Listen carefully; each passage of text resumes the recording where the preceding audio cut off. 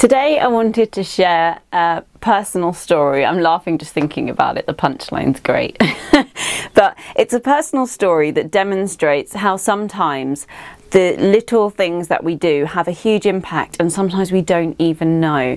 And I think this is important to remember because lots of the people that I work with are parents, carers, teachers, nurses who are working so hard every day to support the children in their care.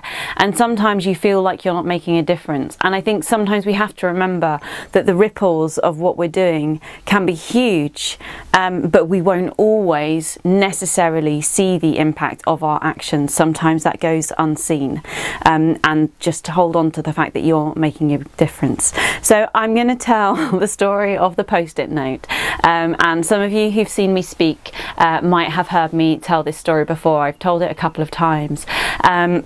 So this story goes back a few years.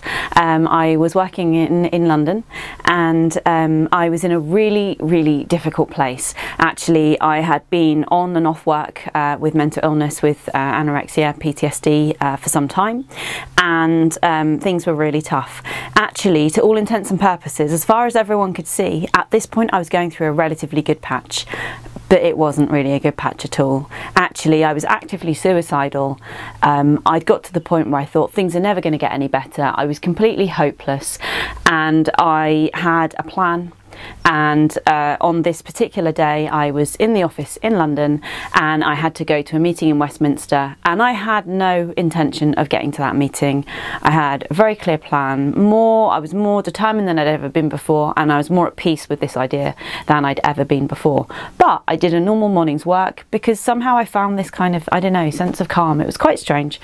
But anyhow, before I left the office for the meeting in Westminster, my boss at the time, and still to this day, very good friend, Joe, took me to one side, literally just as I was leaving. He was going to make me late. I remember feeling a bit annoyed about that, even though I had no intention of getting to the place.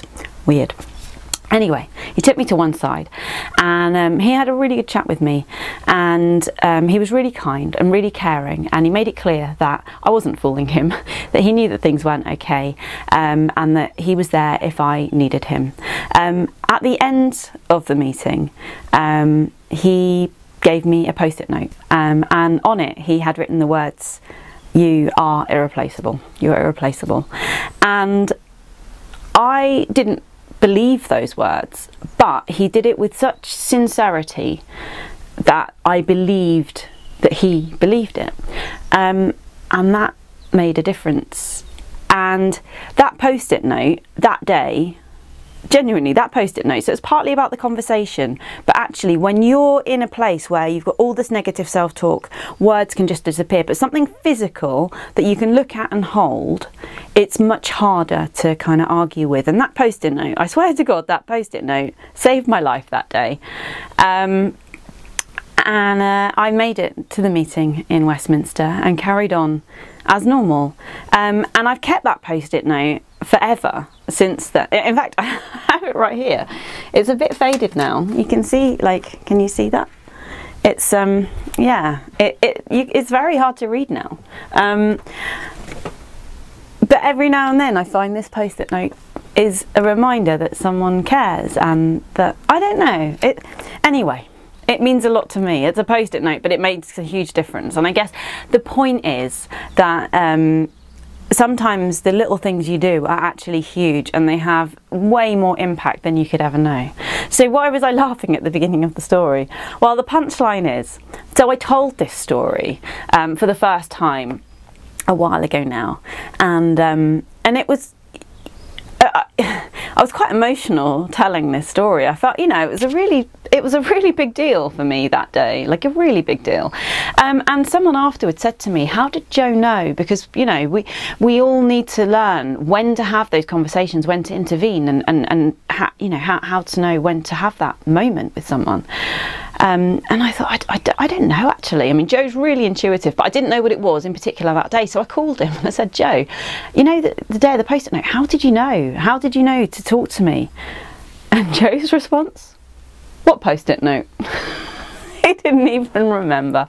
So the moral of the story is that actually sometimes you do things that have a huge impact and you'll never know. But what you're doing every day, the little things, often are big things, and they really, really matter. So even though sometimes you might feel like you're not making a difference, please rest assured that you are. The ripples of your work, your care, your kindness are felt.